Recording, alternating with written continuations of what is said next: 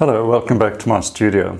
Today I'm going to do something a little different, something I found in a thrift store, and it's a work of art which inspired me to create another work of art. I'll show you more in a moment.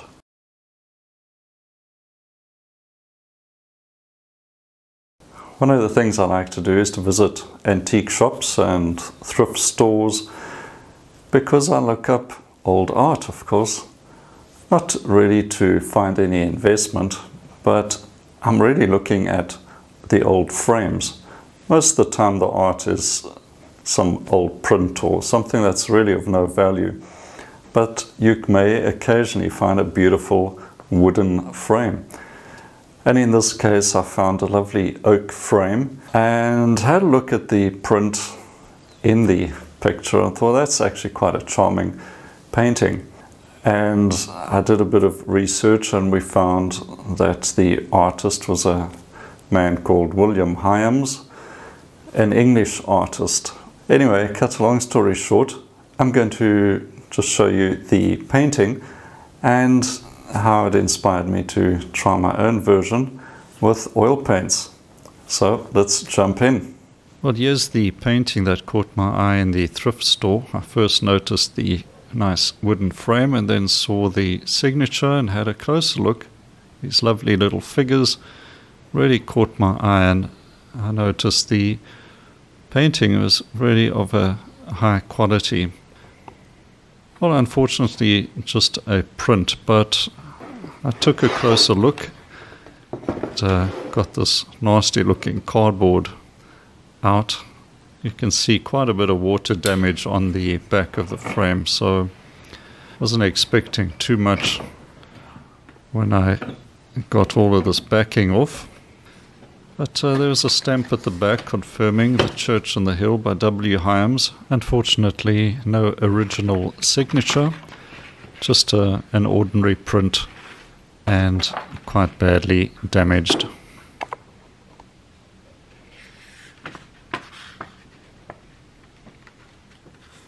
Well, I really like the old painting, and I think it'll be a good idea to paint a reproduction of it.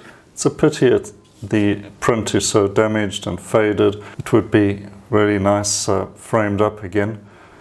But let's have a go with doing a reproduction of this in oil paints, and it may look quite nice.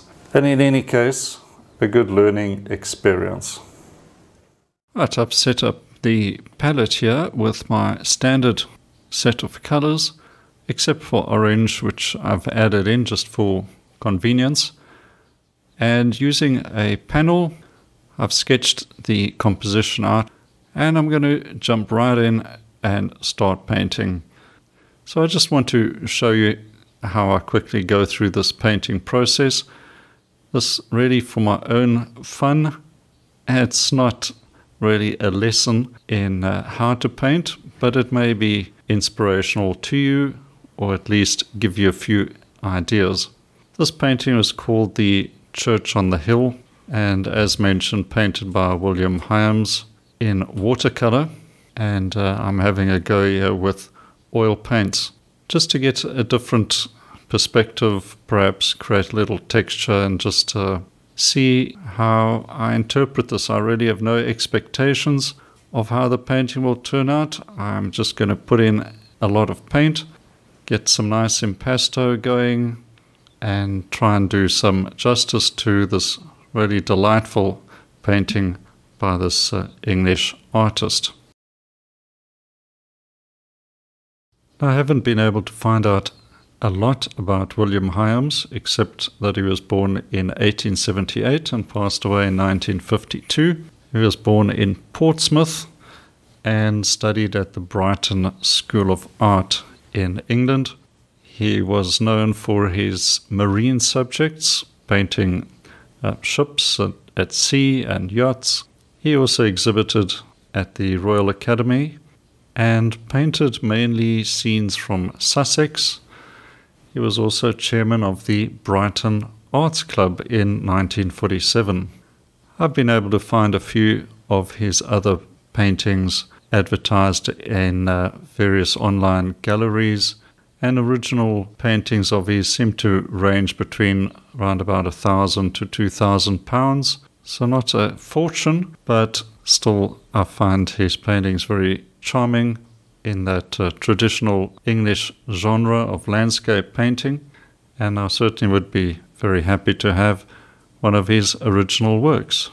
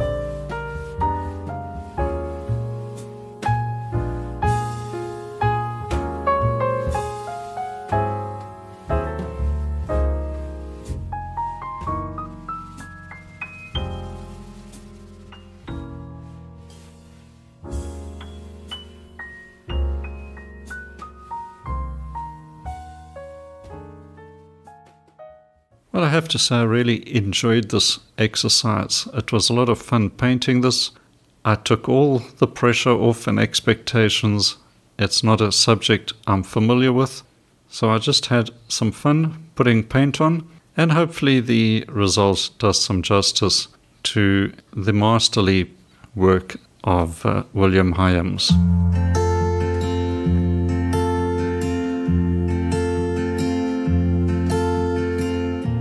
Well, I hope that inspired you to go out and look for your own work of art, maybe find something that inspires you and paint your own reproduction. You can learn a lot from the experience and it's fun to do. So enjoy your search for your next little masterpiece, and until next time, cheers for now.